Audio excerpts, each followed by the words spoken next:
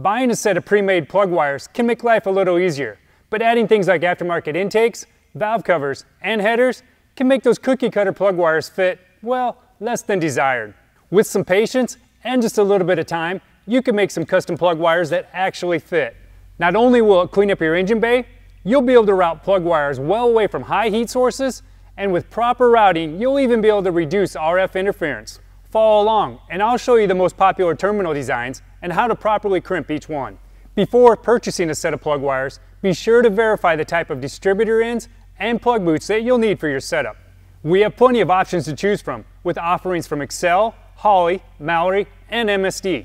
Distributor cap boots are available in the traditional socket style or HEI design, and we also have options for the LS style coils. Spark plug boot ends can be found in straight, 90, and Hemi style, as well as a multi-angle boot that can be bent up to 45 degrees. And if you're tired of those meltdowns from your headers, you might want to check out our ceramic boots. They can withstand up to 2,000 degrees Fahrenheit. Most plug wire terminals fall into one of two groups: the dual crimp design or the traditional full back crimp design. The dual crimp design may take just a little longer since you have to do 2 crimps per terminal instead of just 1, but it's the preferred way of crimping for high performance applications, since the core wire isn't subjected to the drastic 180 degree bend, and it's less likely to arc through the spark plug boot when used with high output ignitions. To assemble the traditional full back style terminals, apply some dielectric grease to the end of the wire that you plan to install the terminal on and slide the boot onto the wire a few inches. Dielectric grease is a non-conductive silicone-based grease that protects electrical connections from corrosion, moisture, and dirt. Or if you're like me and prefer to install the boot after the terminal has been crimped, you can skip this step for now. Next, you'll need to remove about 3/4 of an inch of the insulation from the wire. You can do this using one of our handy plug wire crimping tools. Or if you're using a vise style crimping tool, slide the wire through the hole until it's flush with the end of the tool. Now use a razor blade and place it against the stripping guide and rotate the wire 360 degrees. Then pull the wire to remove the insulation and expose the conductor wire. For the best crimping results, bend both ends of the crimping tabs found on the terminal inward at about a 90-degree angle. Now fold the conductor wire back 180 degrees and lay it against the insulation. Slide the terminal over the wire, making sure that the conductor wire remains folded back and that the insulation protrudes past the crimping tabs about 1/8 of an inch. Now using your plug wire tool, crimp the tabs onto the insulation and pull the plug boot into position.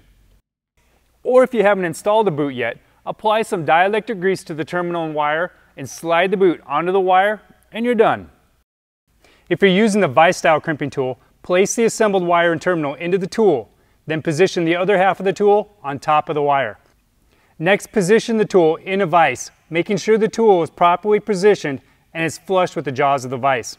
Tighten the vise until the mating pieces of the tool butt up, then release. To assemble a dual crimp plug wire, first apply some dielectric grease and slide the boot onto the wire. Or you can wait till the crimping process is completed and then install the boot.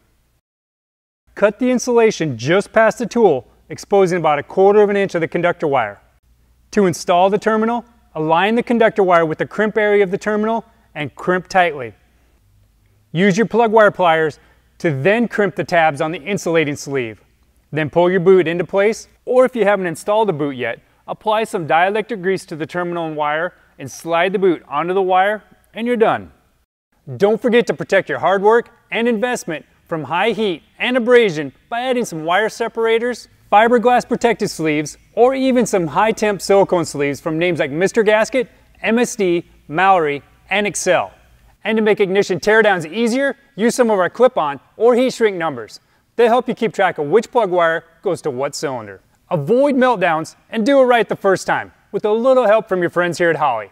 To find a set of plug wires that's right for you, or to learn more about any of our other great ignition components, visit us at Holley.com.